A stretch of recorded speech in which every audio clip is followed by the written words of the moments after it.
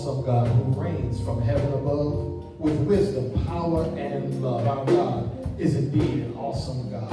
We praise God for another opportunity to be on worship and praising ground. The Lord is great and greatly to be praised. We are thankful that we are back in the sanctuary of St. James African Methodist Episcopal Church, the church living out God's commandment to love through a commitment to serve. Today is a day we have not seen, and we're going to rejoice because God didn't promise it, but because of grace and mercy, we are here. We are so grateful that God has allowed us to open our eyes, to put our feet on the floor, and be able to get out the door and be in the house of prayer. Put your hands together and praise God for what God has done for us this week. We are so very blessed that God has moved and God has done what only God can do. Let us stand for our call to worship. Creator God, we praise you. Open our eyes to the mystery of your presence. May your realm come to life among us. Feed us with the bread of your word. Change us with the grace of your forgiveness. All power and glory are yours, God of love.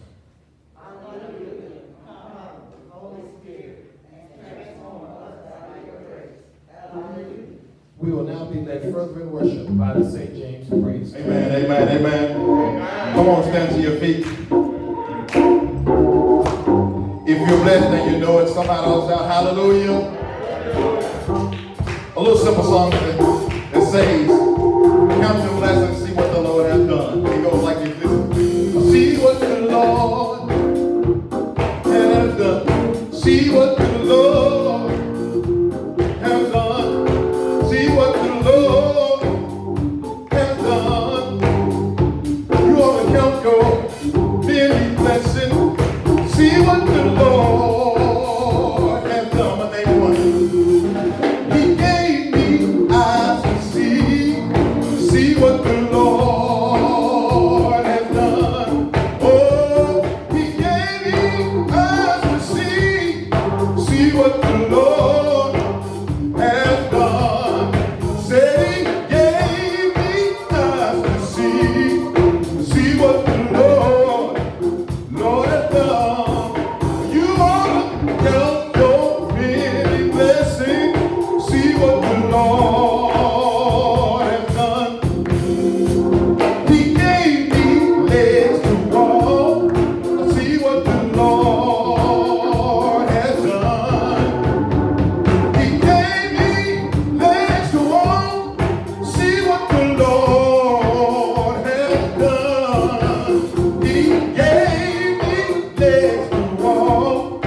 See what the Lord has done. You ought to count your many blessings. See what the Lord has done. Oh, man. He gave me help and strength. See what the Lord has done. He gave me help and strength. See what the Lord has done. Say he gave me help and strength. See what the Lord has done. You ought to count your many blessings. You ought to count your many blessings. You ought to count your many blessings. You ought to count your many blessings. He gave you a tongue to talk. He gave you legs to walk. He gave you eyes to see what the Lord has done. See what the Lord has done. See what the Lord has done. You ought to count your many blessings. See what the Lord has done. See what the Lord has done. See what the Lord has done. You ought to count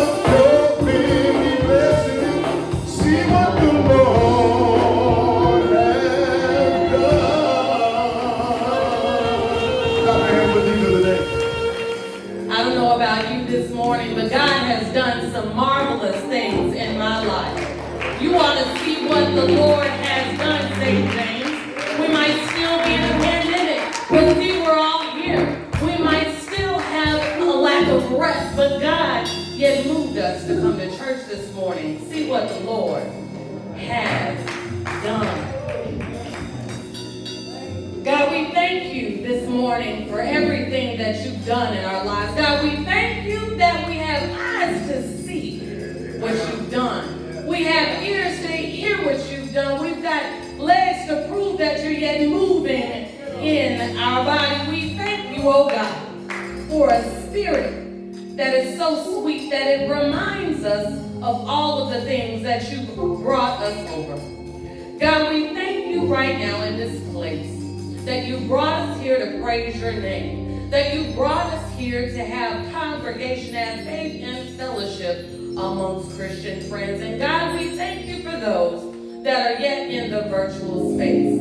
God, we thank you that your spirit yet rests upon us in this place this morning. And we ask, oh God, that those that are on their way, whether through Facebook, whether through YouTube, whether through coming in the doors of the sanctuary, God, we thank you that you've already beat us here and you've already beat us toward our need, that we can yet testify that we've seen what you've done. And so on this morning, we ask, oh God, that you bless all of the praise and the worship. We ask that you bless all the prayers that will come forth. We ask that you bless every household that is represented here. God, we ask that you bless the preacher as he comes.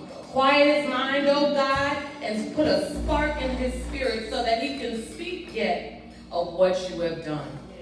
God, right now we pray for those that are homeless right now, oh God. We pray for those that are hurting right now, oh God. We pray for those, oh God, who can't seem to pray for themselves. God, see into every household, oh God. See into every hospital room, oh God. See into every courtroom, oh God. See, oh God, even into those who may be raised in hell and can't say no to it.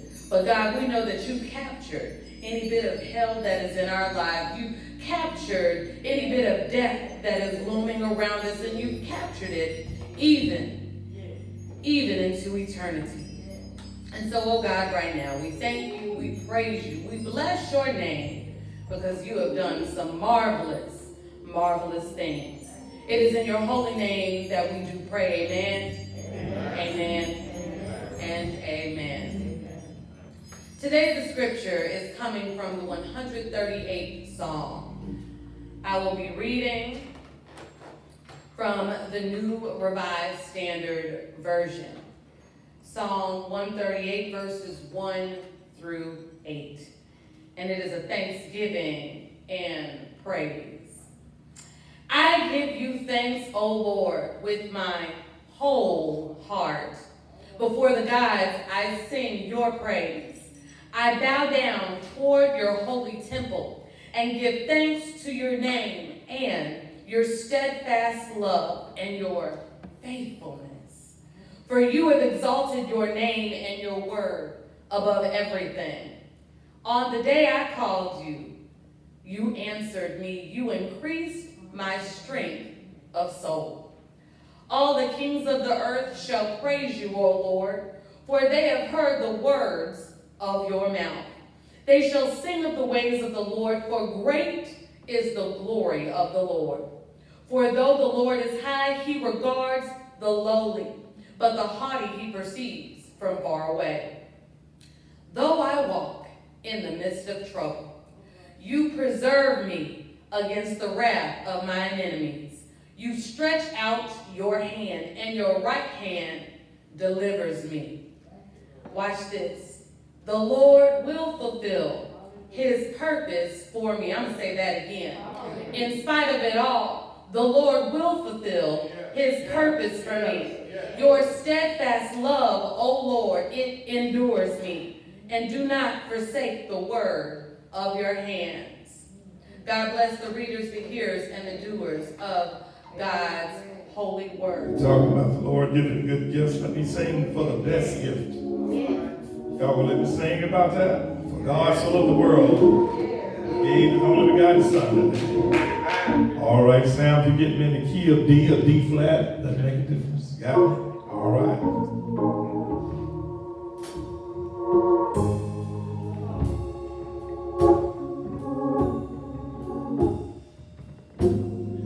For God so loved the world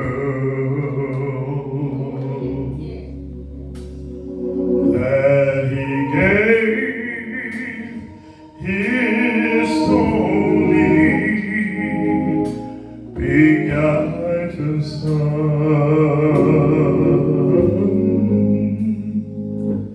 that whosoever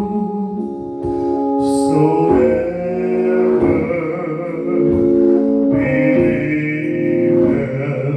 on Him should not perish, should not perish,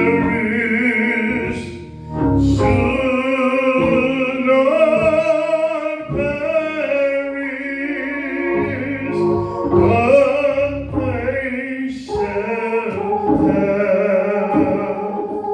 they shall have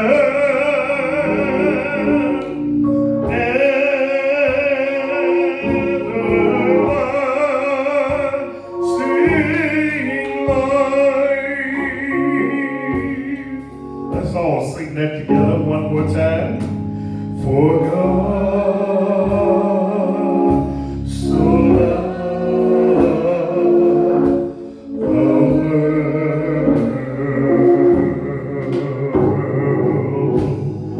that He gave His only begotten Son, that whosoever believeth on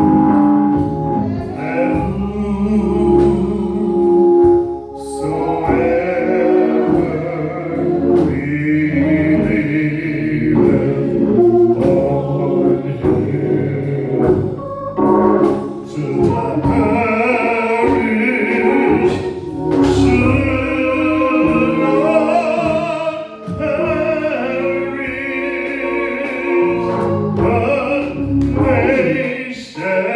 but they shall have everlasting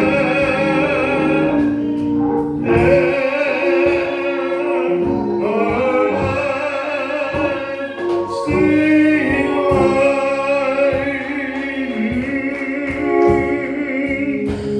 But they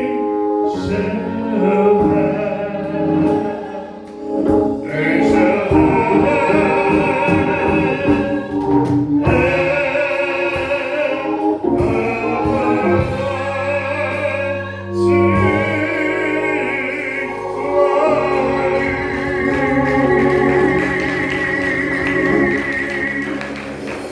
They shall indeed have everlasting life.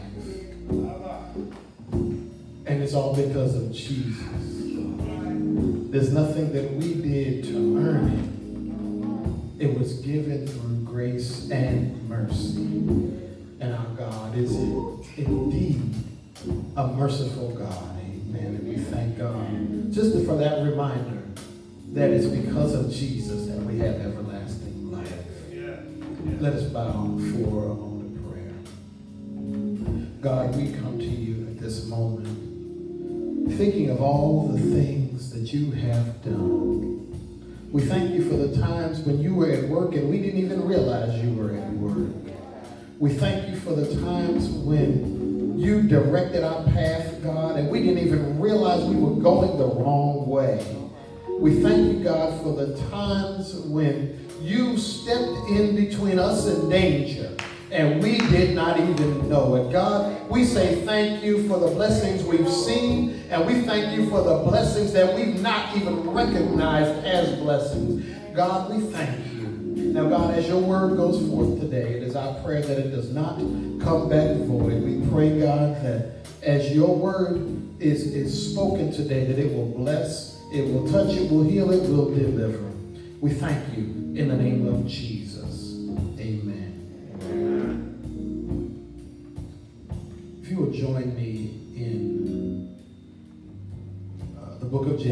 Amen. Hopefully no one will have a problem finding it. Amen. If you do, well, come see me after church. We'll do a little mini lesson. Amen. Genesis 18. Genesis 18. And I'm going to begin at the 22nd verse. Genesis 18th chapter, beginning at the 22nd verse.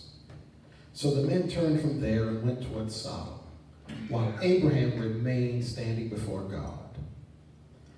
Then Abraham came near and said, will you sweep away the righteous with the wicked? Suppose there are 50 righteous within the city. Will you then sweep away the place and not forgive it for the 50 righteous who are in it?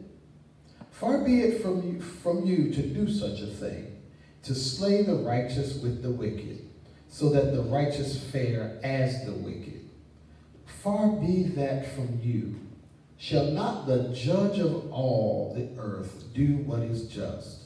And the Lord said, if I find at Sodom 50 righteous in the city, I will forgive the whole place for their sake. Abraham answered, let me take it upon myself to speak to the Lord, I who am but dust and ashes. Suppose 5 of the 50 righteous are lacking. Will you destroy the whole city for lack of 5?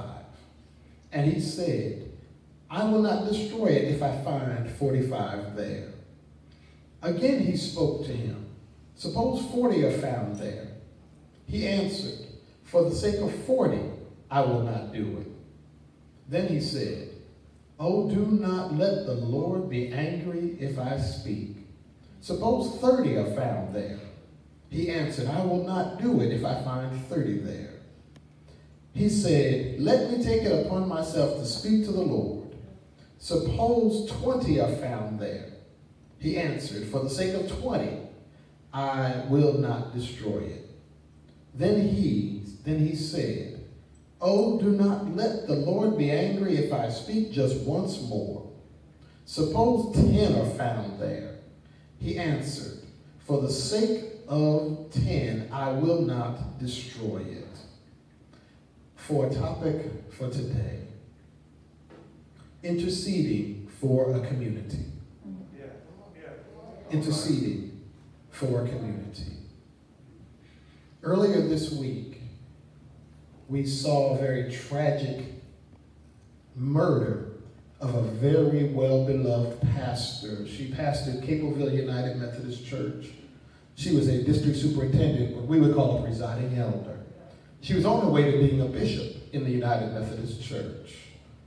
But she was gunned down by 3 teenagers who wanted her car. Our community is in crisis.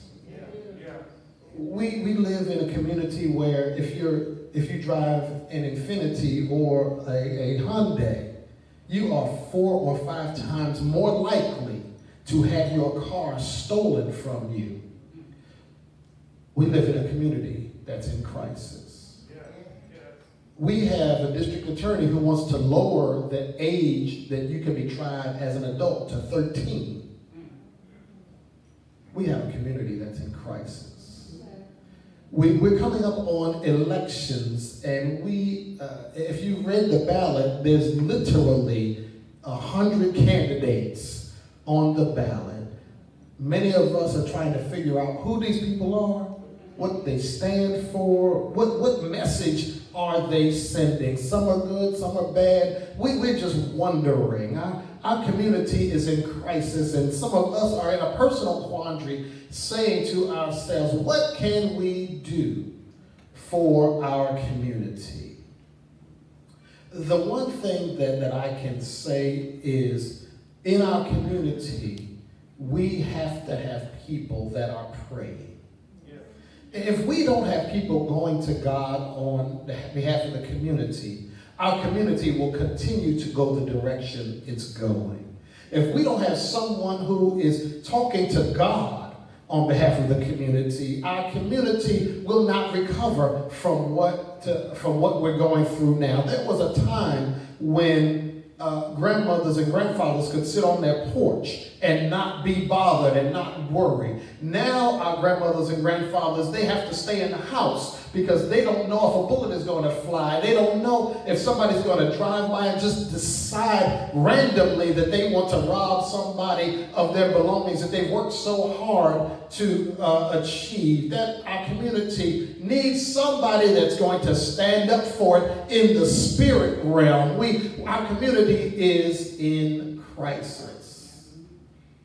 In this text, we find another community that was in crisis.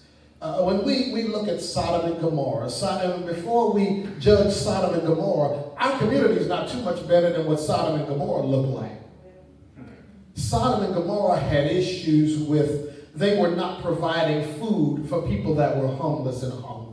They were in a place where the rich were getting richer, the poor were staying poor, and those that were in between didn't know what to do because they were working for the rich, and they may have wanted to help somebody, but they could barely help themselves. The city of Sodom and Gomorrah, they were supposed to be hospitable, but they were turning into self-indulgent people who all they wanted to do was please and pleasure themselves and not do anything for anyone else. There was so much injustice there until God looked at Sodom and Gomorrah and said, I'm done.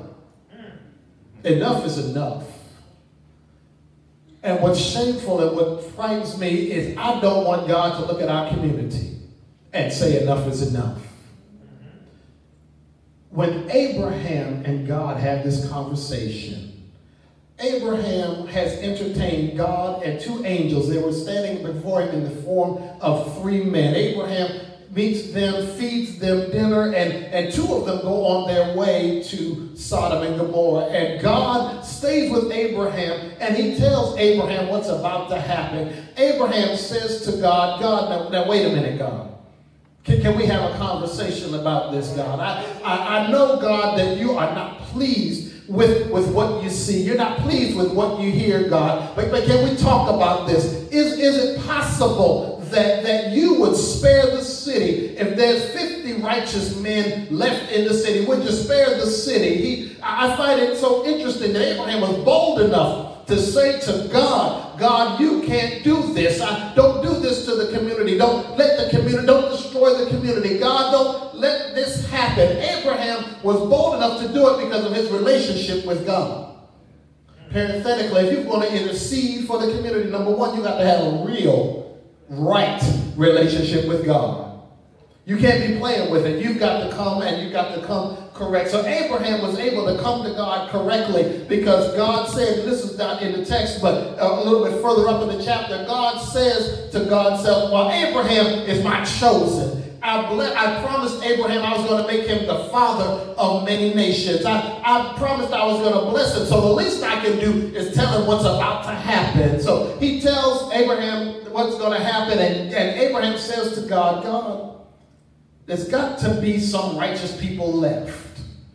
There's got to be somebody righteous left in the community. God, if there's 50 righteous, will you spare it? And then he goes down to 10. This is an old bargaining tool that in ancient times they would haggle at the counters for if you were buying something, they would try to talk you down. That's all this is Abraham is basically trying to make a bargain with God, but he's also interceding on behalf of the righteous in the community. So today I want to say to you that when we intercede on behalf of the community, we can say to God, God, there's still some righteous people left in the community. There's still somebody in the community that loves you. There's still somebody in the community that respects you. There's still somebody in the community that wants to praise your name. There's still somebody in the community that cares about that cares about the homeless and the hungry. There's still somebody in the community that's willing to lift up your name. There's still somebody out there.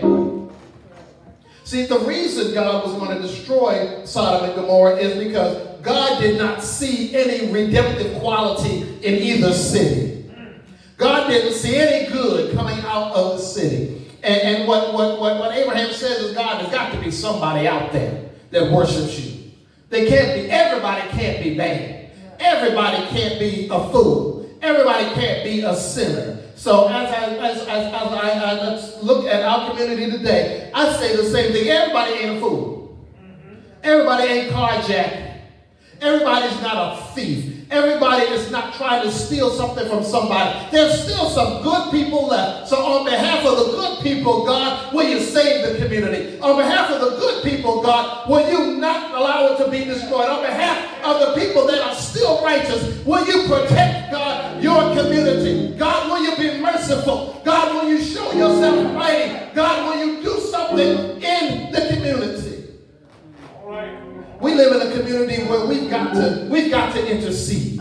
And while we're interceding, we've got to remind God, God, there's some good people left. God, there's some good people left. It may look like our community's abandoned, but just say to God, God, we need you to move because there's some good people left. There's some aunties and some uncles that still love you. There's some grandmamas that want to walk to church because they still love you. They don't have a car, but they want to praise your name. There's some young people that want to lift up their hands and praise your name. There's some young folk that want to do right in school. They want to go to college. They want to get a career. They want to take care of their senior saints. There are some good folk left, God. There's some righteous people left, God. Will you please spare the community? Not only does Abraham say to God, there's some righteous people left, Abraham gets even bolder in his conversation with God. He says, God, you're the judge of the earth. You're the judge of the universe. You would not get rid of the righteous along with the wicked. Well, what Abraham is saying is, God, you are too just to destroy the entire community because there are some bad people in it.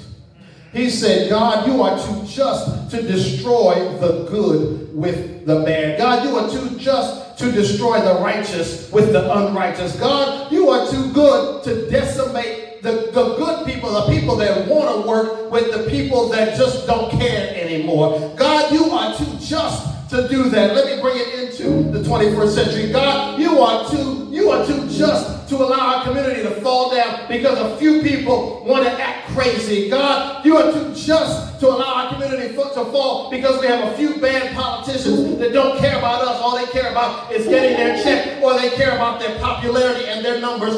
God, you are too good to get rid of the righteous with the wicked. God, you are too good to let churches fall because there's some folk in it that don't know what they're doing. God, there's still some righteous folk out there, and because of your nature, you're not only a loving God, not only a merciful God, but you are a just God. You are the God who created justice. You are the God who reminds us every day to love justice and to love mercy. You are the God who tells us that we have got to live right and live before others. You are that same God who shows us what justice is. So God, I believe now that you will not destroy the righteous with the wicked.